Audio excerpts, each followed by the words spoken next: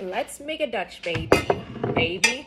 First thing, put your cast iron skillet in a 425-degree oven so it heats up while we make the batter. Batter, easy peasy. Half a cup of whole milk, and then 3 eggs. Double one-handed. I don't think there's any shells.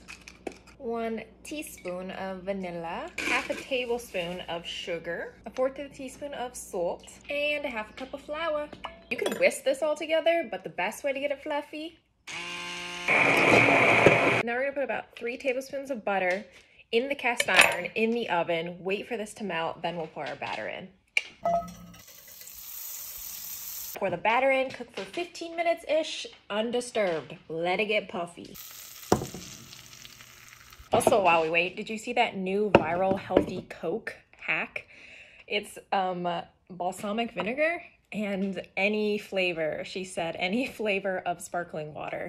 I don't know measurements. Ooh, this is thick. It's not a glaze. This is a Cabernet Sauvignon balsamic vinegar. Super intrigued at just like what this tastes like.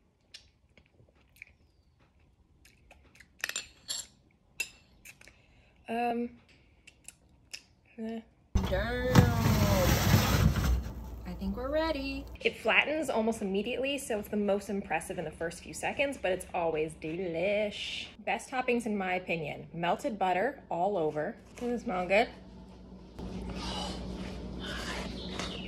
Sir, I'm not happy.